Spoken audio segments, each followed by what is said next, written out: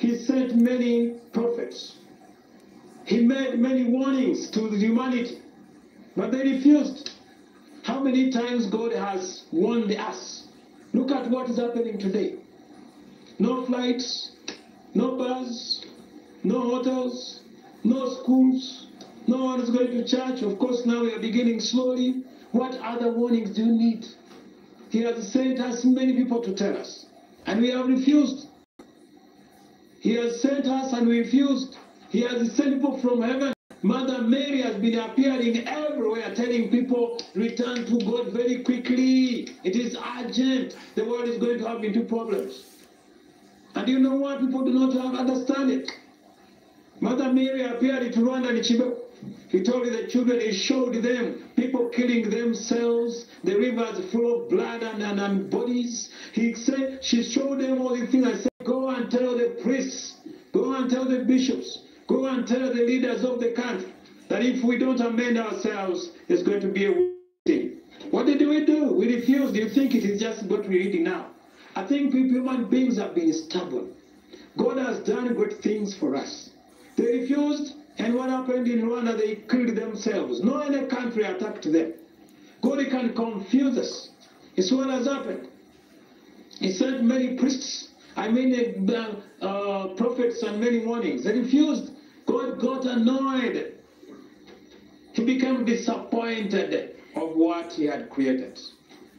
People were chased away from the temple in Jerusalem. Jerusalem, the city, was torn into a part. They took them into captivity. Does it make any sense to you, who is today participating in this mass? How many things God has done for us? And instead of being gratitude, to show gratitude, we have shown ingratitudeness. God's grace is always there to save us. But humanity has chosen not to accept such. We only do what we feel we like. What have we done? And God is not happy. He sent and they took them. What other warnings do we need in this world today? That we cannot kneel down. From the topest leader to the last one.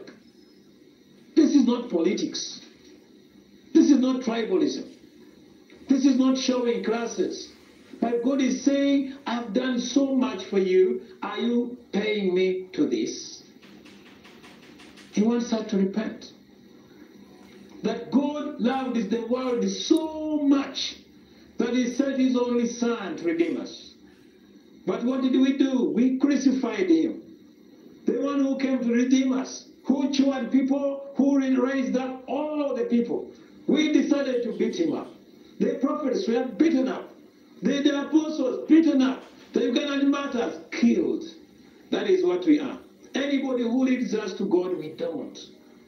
But who is responsible? The devil. Who is responsible? The love of this world, greed. What is responsible? Our feelings turn us from God and we go to other things. We need a turning to God again. You don't have to be a Catholic, a Protestant, a Muslim, a Muganda, a Mucholi. We don't have to go into all of that. It is time now to kneel down and pray. This is the meaning of this written period. To feel that once we have offended God, we go back to God. Mukama lwali bananga atusabe ekintu kimu kyatukoledde buli kimu kyonna ekisooka ne tusazeewo okumwepankirako. Munyiivu nnyo, I disappointed.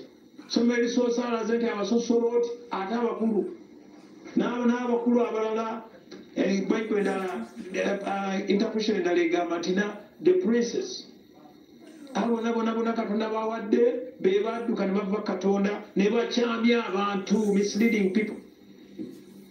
And you know what? We have to tell you the truth. Especially you.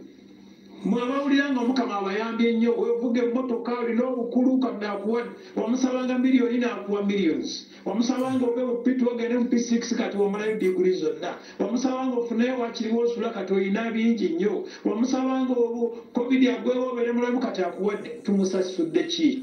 Kunywa, bwenzi, kubba, kwevuma, kuvuma abantu abakulu, obutalabawo bantu, ebyo ebinakala bimwe. Ayagala tubeere wamu nga twegasse. Tumwebaza ebingi byatuwadde. Ffe tumwebaziza, tumuvuma buvumu. mukola gabi Mukama n'anyiiga n'agamba kaakati ngenda kubajja mu Yerusaalemu neeyokereza mu gye mbadde mwepanka yonna n'agimenyawo Yerusaalemu ebisenga ne bakutaka n'abagaka abatwale mu buddu Omukama naye anyiiga Sodoma ne Gomora yanyiiga mirembe gya Nowa yanyiiga n'emirembe gyaffe birala bikobiri n'ebirala byonna ekonomi yonna zigudde siwala yokka mu Uganda ensi yonna kati naye gatukakkane naye atukyerega ajja tukuba Father yogedde bubi thank you akuba gwoyinza okulowooza amenya biggwa gwoyinza okuba nga abantu bayigiriza ddiini naye nga buli kyosomesa ng'olina ssente kyekyonooneka n'agamba kati kankulagireko bwereere mameka abasula amayumba nga malungi naye nga tebalina mirembe Mukama n'agamba bye sijja gikuwa naye singa tubeera bakkakkamu ne tukwata ebiragiro bya Katonda ne tumenyeko emitima gyaffe Mukama agenda kuzzaawo ffe tubeere kimu buli omu ayambe munne nganze omusiraamu yanyamba omukatolika ayamba omusiraamu ayamba omuprotestant ayamba omugundi omuganda ayamba omukyoli ayamba omunyankole bwetusange kwegamba ng'ekisa kya Katonda kitujjudde. All this is just because we are very, very ungrateful. Tetwebaza Katonda. Njagala kumaliriza Katonda olumu atuwa warning ayinza okusindikira abantu n'ogaana n'akuwa warning. Nganze nagenda emabya nali nvuga emmotoka negenda nebaka nensuulayo wansi eri nemmeranga akanyonyi bwenti. Nagenda okuva mu mabira bannange nga nyambadde bino bikasoko yaffe emula abannange naye nagenda okwetunulamu nga mbadde ngenda mu butuufu nga sinaana kwejjusaako nga nambadde ngenda mu muliro. Nenga Mukama konnyambye luno siddamu naye maama tumanyi omusuubiza naye maama gye tukkira kati zino ennaku 40 buli mwaka tuddamu ne twetereeza Omukama atwemesa temumutya tagenda tukuba naye aga tukomewo ajja kuzzaawo Kabaka waffe Katonda oyo omulunzi wa buli kantu atukuŋŋaanyiza tukwateko ffenna tudde ku maviivi tudde ewa Katonda tuleke sitaani twagale Katonda ajja tutereeza abaana baffe abavubuka baffe bazadde baffe eggwanga lyaffe ensi yaffe yonna yonna yalambule emitima gyaffe abeere wamu naffe olumu atulambike bulamu obutaggwaawo tumuweereze era tumusinze emirembe n'emirembe mu ggulu amiina. Katimirire twatule okukkiriza kwaffe nzikiriza Katonda omu